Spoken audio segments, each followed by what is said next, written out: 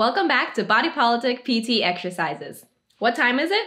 It's time for today's exercise, scapular clocks.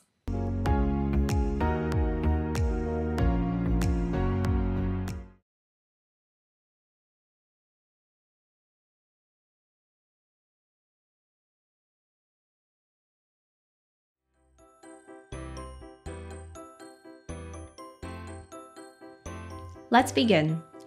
First, we must set up our pillows for side lying. Take one pillow and fold it in half for the head. Then, you need a thin pillow for under your side. Now you can lie down. Finally, place a thick pillow between your legs. The shoulder you will be working on will be on top. Now we can start. Step 1. Our focus is the scapula and the scapular muscles, so we will be moving only the shoulder. Make sure to keep your elbow and hand relaxed. Now, imagine your shoulder is a clock, with 12 o'clock toward your head and 6 o'clock toward your feet. 3 and 9 o'clock will be oriented depending on which shoulder you're working on. We will be moving the shoulder toward each hour of the clock, returning to the center each time.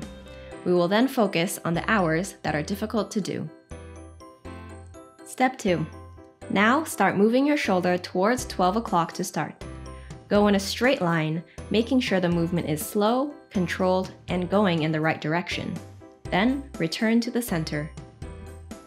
Step 3. Next, move on to 1 o'clock. Again, making sure you're moving in a straight line in a slow and controlled way. Then return to the center.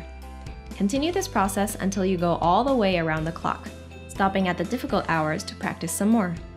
A difficult hour may be one where your movement feels less smooth or accurate. So it might be uncontrolled or zigzaggy, or maybe your shoulder moves in the wrong direction, like trying to go for 8 o'clock but ending up more at 9 o'clock. This is when a partner can be helpful by telling you if you're going in the right direction or not.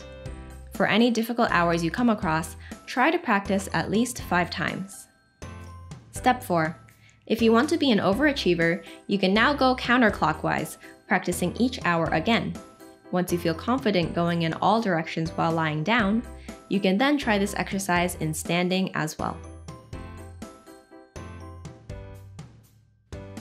The scapular clock exercise is categorized as Fundamental Plus. This category of exercise builds specifically off of a fundamental exercise. A prerequisite of scapular clock is mastering shoulder ignition. This one continues to build neuromuscular control of your rotator cuff muscles and re-establishes lost connections between your brain and shoulder. We tend to neglect our scapula and tend to focus too much on our distal arm, which is the elbow and hand. Scapular clock helps us to balance our muscle activation towards the upper back and rotator cuff muscles. These muscles provide true stability to the shoulder and can alleviate shoulder, elbow, or even wrist injuries such as tennis or golfer's elbow, carpal tunnel, and mommy thumb. Thanks for stopping by for a Body Politic PT exercise tutorial. Did you know your shoulder blade can move that much? Well, now you know, and you can master those directions as well. Don't forget to consult your personal PT if you have any questions, and we'll see you next time.